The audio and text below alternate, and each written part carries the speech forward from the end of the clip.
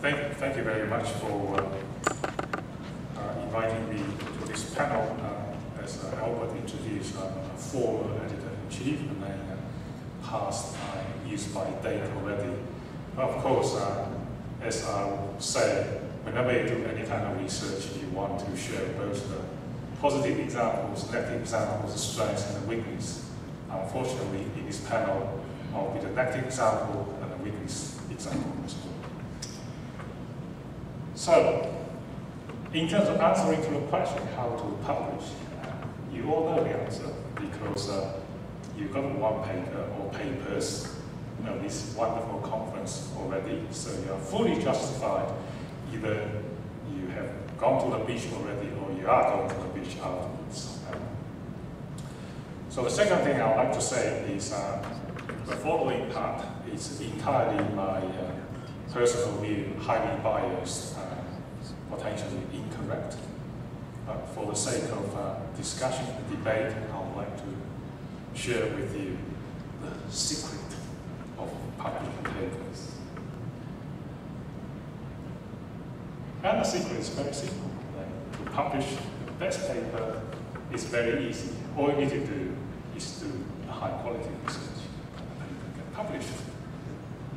So I think very, very important to remember before you ask the question how to publish, make sure we have a good research to publish. So the secret is really having this fundamental high quality research as the basis of anything. So this is quite incorrect view in terms of the panel. The panel is about how to publish papers in journals. Now I'm saying instead of spending time on how to publish, it might be more interesting, more enjoyable to spend more time on how to do the research better. Because once research is better, then publishing is a lot easier. But anyway, I still have to focus on this panel. But let's make an assumption. That's something we do all the time when we publish paper. Let's assume we do have a good quality paper. Then what? How do I get it published? Of course, when you have a good quality paper, you write it and then publish it. But before you write it, I think that's something is there are some interesting questions because research is supposed to be fun, to be very enjoyable. Don't make it very dry. So here are two types of questions you can ask yourself. Always ask yourself. Stand here, ask on that side. I try to answer on that side. So why do I need to publish this paper? Of course, one possible answer is my supervisor asked me to write a paper. Or you can say, if I got this grant, I have to write a paper, otherwise I can't submit a report at the end of the grant. So they're all valid reasons. Might not be very good reasons. Really ask yourself, do I have to write this paper?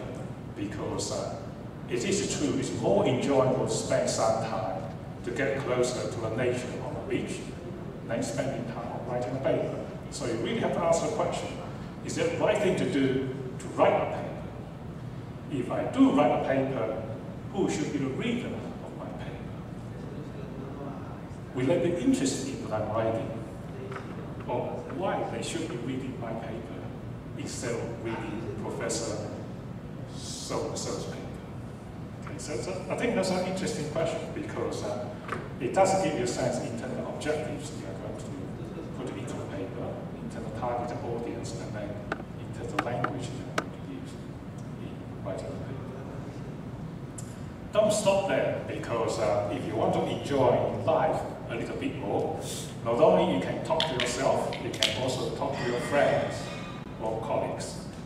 Here's one more exercise. You can talk to your friends and describe the ideas of your next paper to him or to her. And then staring at her or staring at him, and look at his facial expression or body language. Okay, let's see how he is. You'll be surprised how much information you get out of that. just by the expression of the face and the body language. And then when you describe something in the corridor or take these exciting ideas to your either male friends or female friends, and then she might say, "Oh, is that what you are going to do?" Or you say, "Oh, yes, that's exciting." It says a lot. Then you probably should ask the previous question, should I really write a paper? After this fun bit, you get on with the task of writing the paper for that journal.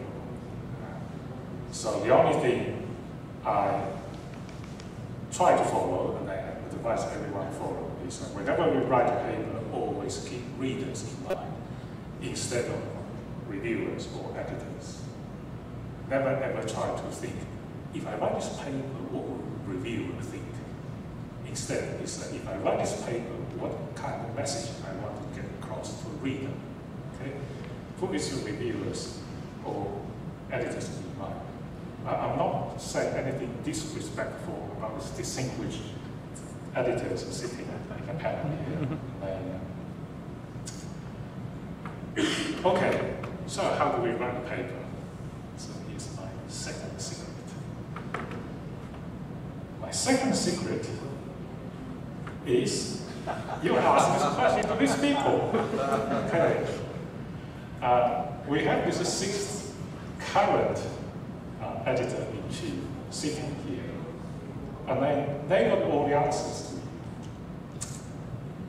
Then you probably, of course, ask, why?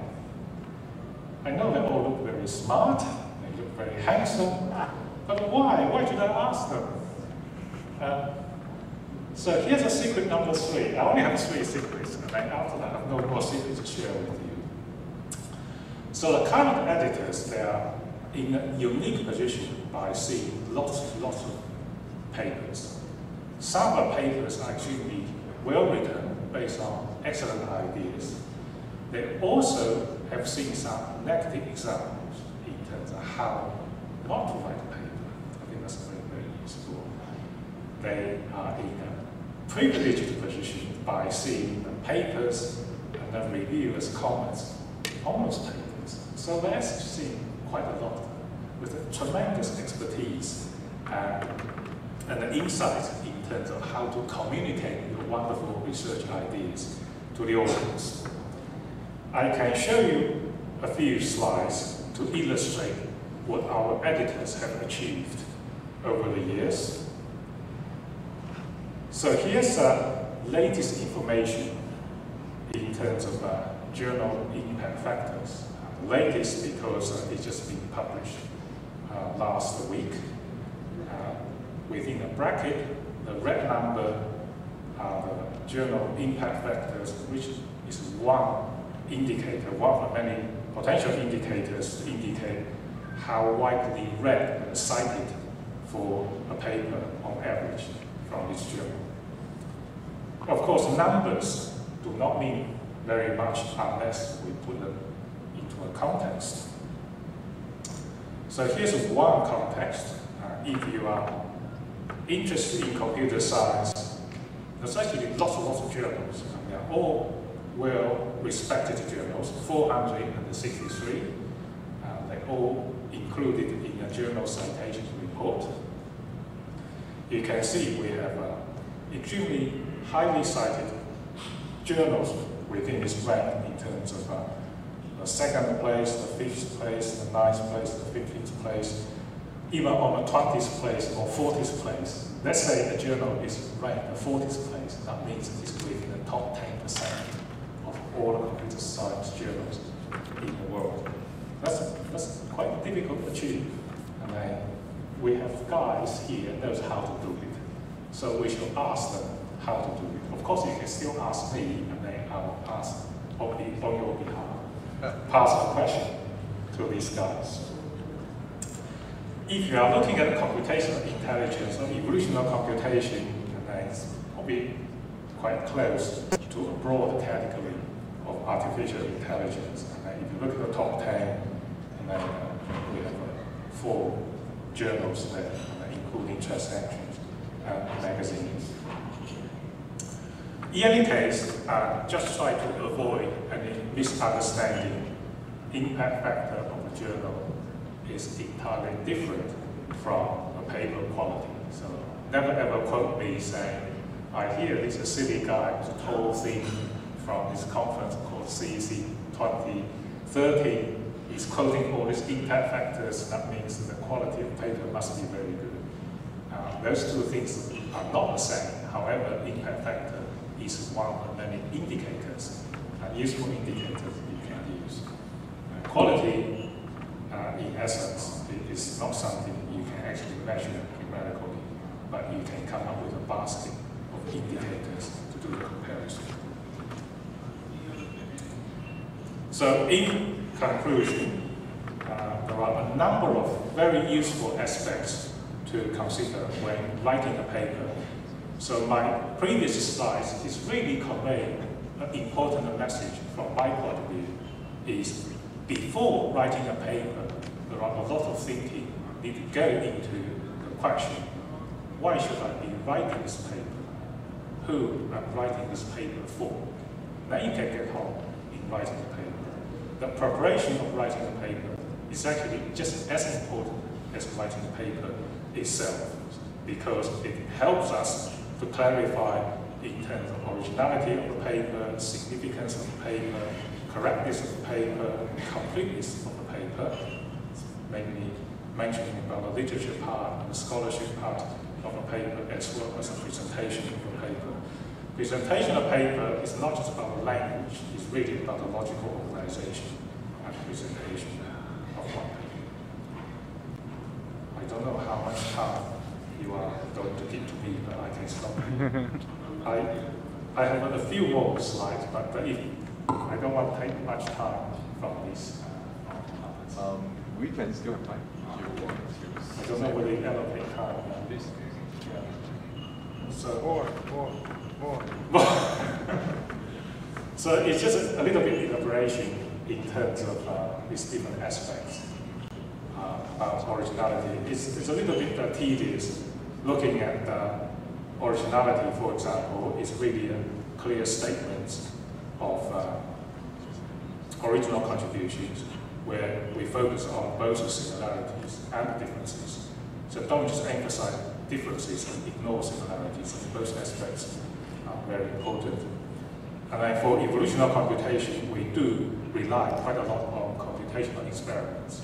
So before we do the experiments, the principal methodology needs to be described. And that part has often been overlooked by myself and by some of my own students, but we learn a lesson over the years to have principal methodology in place first before we carry out experiments. And the second lesson we learn is comparison is not with another algorithm which is similar.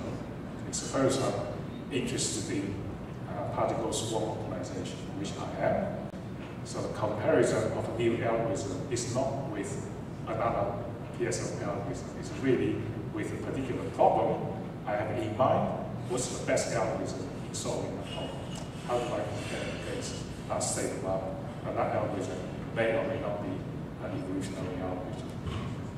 And the last part I would like to emphasize for doing any kind of experiments is not beauty context only, saying I find the best results so far. A lot of value of doing research is focused on understanding and explaining what's going on. So it's really emphasis on the explanation of why rather than what in terms of research. So thank you very much.